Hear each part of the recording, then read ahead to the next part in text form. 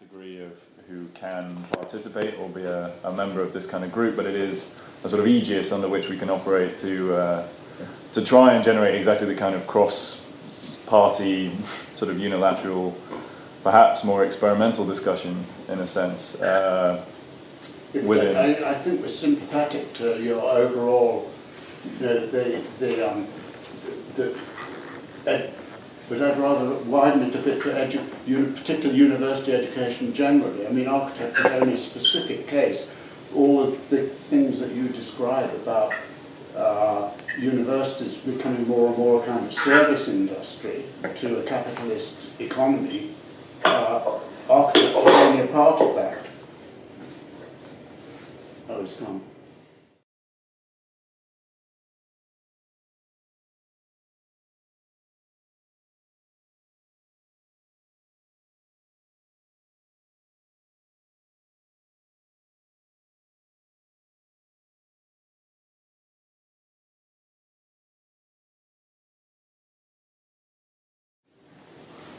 Hello? Architectural education is a specific example of a broader issue about university education. And so I suppose you have to experiment with one department, but do you find you have any sympathetic colleagues in your university at large in other disciplines, in physics or biology or history or engineering? That's an interesting question. I mean, I would agree with you that what most architecture schools that happen to be embedded within larger university structures are finding is that they are being forced into kind of parallel assessment structures. So certainly in the States, there is a kind of one-size-fits-all model of assessing both schools and faculty, and increasingly there's a sort of flattening of let's say, testing, training, the tenure track process. There's a streamlining of education because education ultimately, again, at least in North America, is a business. And so it's not surprising that, for instance, at the university I'm teaching in currently, the University of Southern California, my understanding is that like a full 60% goes straight to the university for administration, which means the school is left with 40% of its income to teach and for resources. So the enormous burden on schools within universities to perform economically, and this is mostly because universities are increasingly corporatized and are structured at for-profit institutions.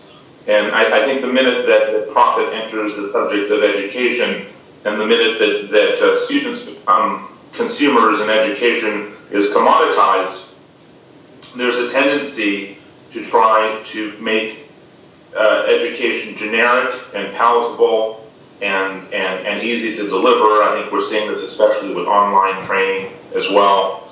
So certainly architecture is kind of part of this trend. But in terms of any sort of feedback that I've received from colleagues, not surprisingly, the support that I've received within the academic community has been from most of my friends in local art schools. And I've had a lot of great discussions with artists, who I think for obvious reasons are very resistant to seeing education as something which is the kind of a delivery system for professional certifications and whatnot.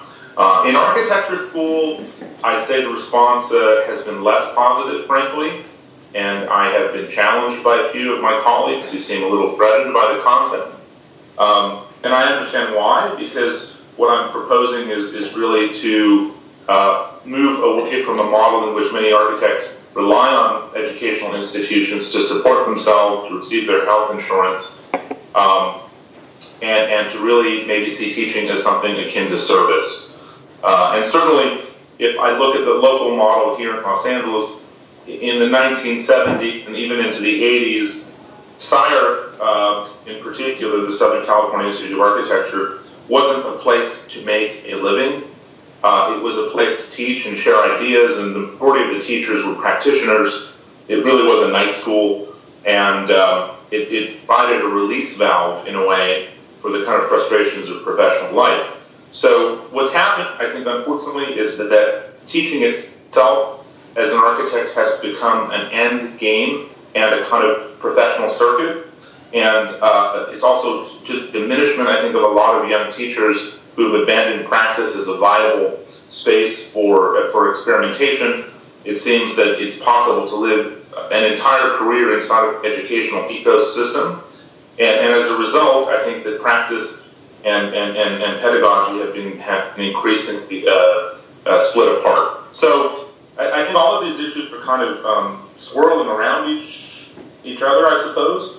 And then I think there's a larger social political framework, which, obviously the UK and the US are currently in the midst of. So it seems like an appropriate time to have these discussions.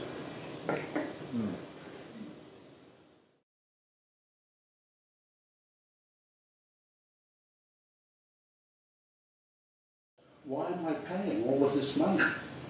Right. Why am I paying X £1,000 a year when I could to talk to, let's say talk to me or to you, when actually I could meet you somewhere for much less money. I think this is actually. Do you know what I mean? I'm just. Yeah.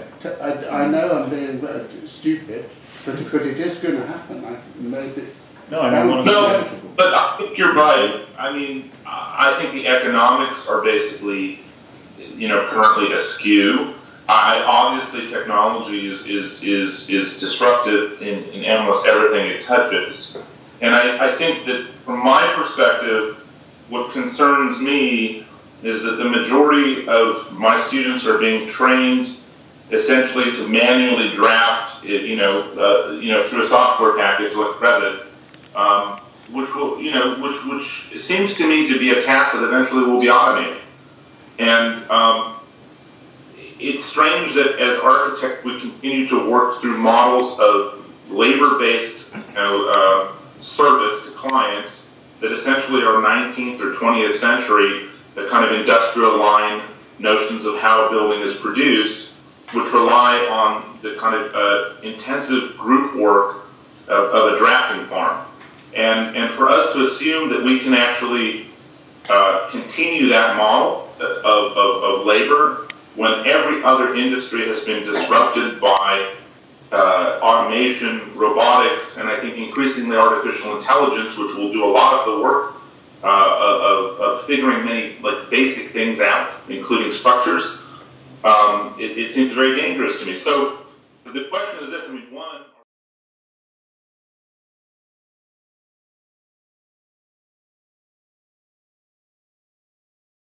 We are in a kind of classroom. Let me use the word classroom, I suppose. I think it's really good, really nice. Okay, could I ask another question then? So if you think it should be a mixture, then you actually do need to keep the spaces and the facilities and the academic staff. So how do you have both if one of the problems that you're identifying, or at least it's being talked about, is one of cost and that you would pay so much for these facilities? And if you're saying you do actually also need that too, then in the end people are going to have to pay for that as well. So you can add something in, but... Well, I mean, I think there's a simple answer. It used to be a very long time ago when,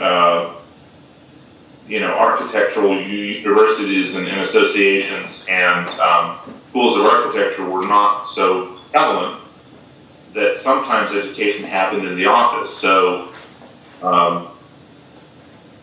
I would guess, again, and this relies on the kind of goodwill and service of professionals, that next year we could probably borrow space inside of a few studios. I mean, the reality, I think, for preschool is that we're going to be able to teach with a projector and 15 chairs and some wine. And that's all that's required. So, I think, at least for the first year, we could borrow space, and that would be fine. And maybe that's what we do for the first 2 years, because I really, from my perspective, and the problem with having a facility is that it costs money and it requires maintenance and security and needs to be wired and all the rest of that. So I suppose you could do it like we're doing this right now by kind of taking advantage of other people's networks. But I guess it would put the onus of kind of responsibility on the student to monitor their own progress, because I think one of the advantages and disadvantages of the studio environment, at least here in North America, is that everybody can see everybody's work. And so everybody has a sense, I suppose, in the class of how their peers are doing. So absent that kind of physical recording of production, really...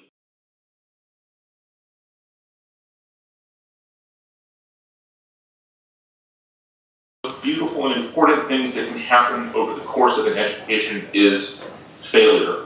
That students and faculty have the right to get it wrong, because at the end of the day, we produce as much garbage and any bad ideas as we want inside of the academy because we don't want to put them in the world.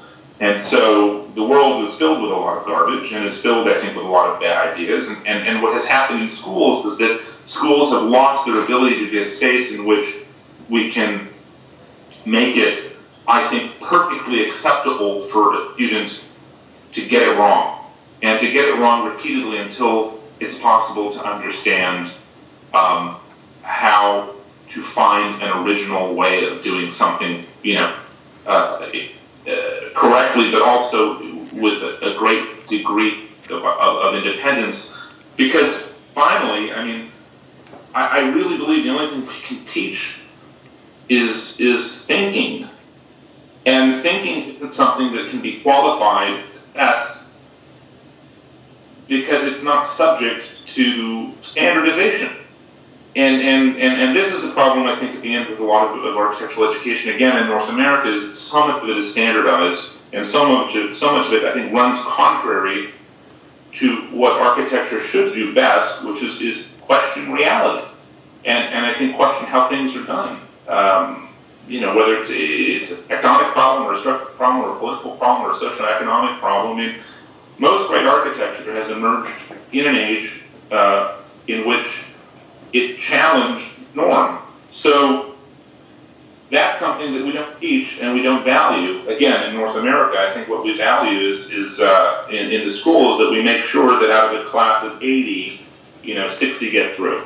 And of those 60, that 40 are doing okay on testing and whatnot. And that of those 40, we try to keep the bell curve low so that no more than 10 fail. And that way you keep people enrolled, that way they keep paying for you to be there, that way the university can water its lawn, etc., etc. So that's, I think, something that's fundamentally wrong with again, this is a North American problem. The commoditization of the exchange of ideas has diminished the quality of those ideas to the point in which I think so much of it is basically is pablum. It's the kind of sharing of rote knowledge, and frankly, you can get that online. So, what was the question? Well, that's the question. I don't think you say it's a North American problem. I think it's a problem. It's not confined to North America. I think I would imagine. No, I say that to be polite. We find those arguments very familiar. And that's what this group is trying to find, a bit of space to think about these things. But of course it has to be done outside of an academic structure, because the academic structure doesn't allow you to do that. It doesn't allow you to fail, not even in the first term. You're allowed to fail, you're allowed to sort of waste some time to think about something.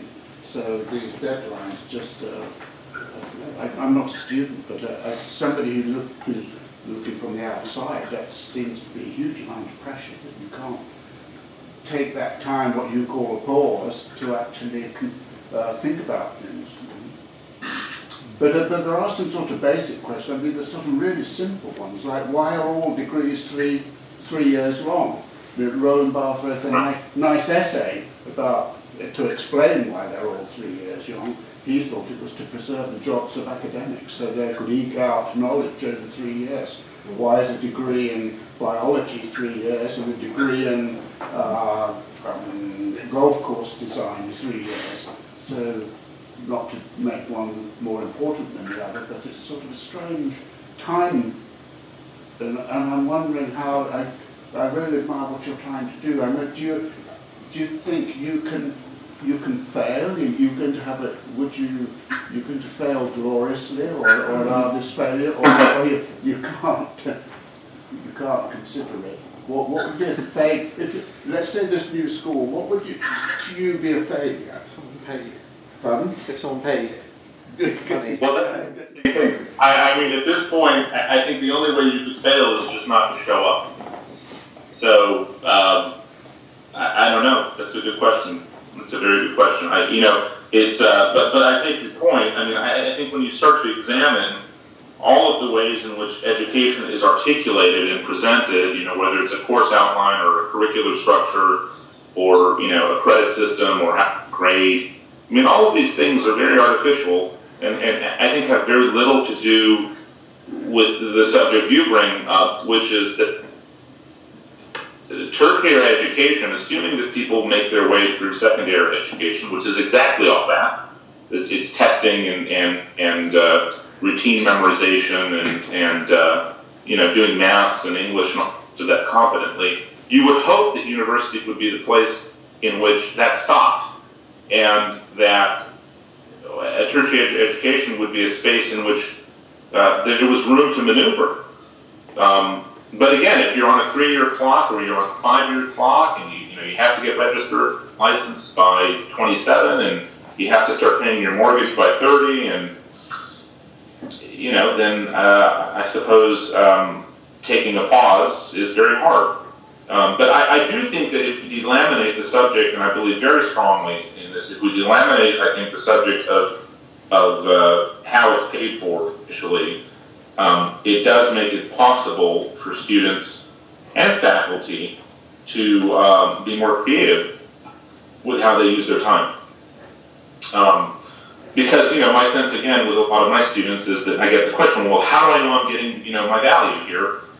How do I know that you're a good teacher? How do I know that, I'm getting my my $14,000 worth? And, I don't have an answer to that. I mean, because I suppose the university tells them, well, such and such is a very qualified architect, and, you should be lucky to be sitting with. But, what I witness increasing, which I find very ironic, is that the most successful architects who teach are barely there and get paid the most.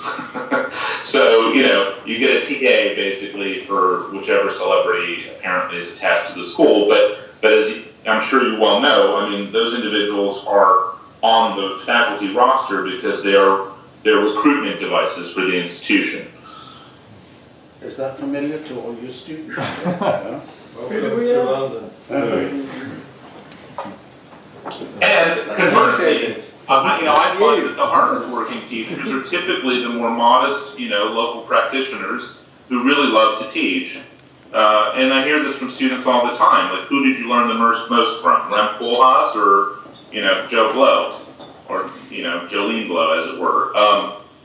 And the answer typically is like, well, no, actually, I saw that guy once. And really, I sat with, Don or Mary